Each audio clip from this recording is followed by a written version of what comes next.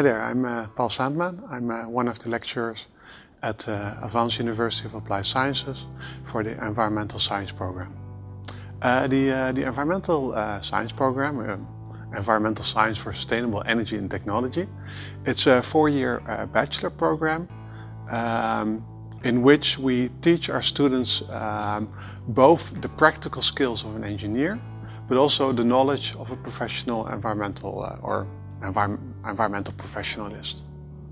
What is nice about our program, in my personal opinion, is that it's very small scale. We only have around 40 students each year, and that allows us to offer them also small scale education, like small project groups, small interactive classes, intensive trainings, and I can say that our teachers really enjoy that. They really like to work in small groups, and you feel more as a student instead of just a number or something.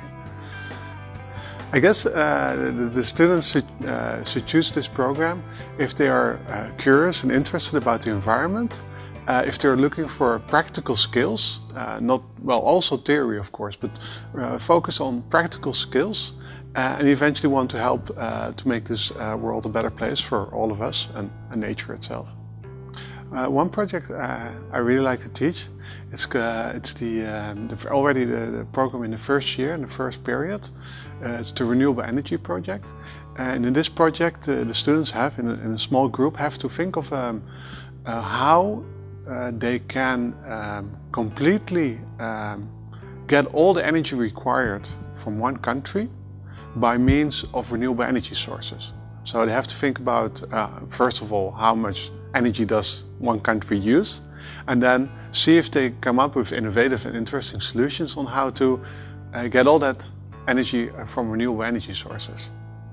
I guess one of the elements which makes our program unique or stand out is that it's one of the only English-taught and international programs in Europe focusing on environmental science and practical skills. Yeah. Well, after our students graduate, they have excellent choices and opportunities, and they go in quite a few different directions.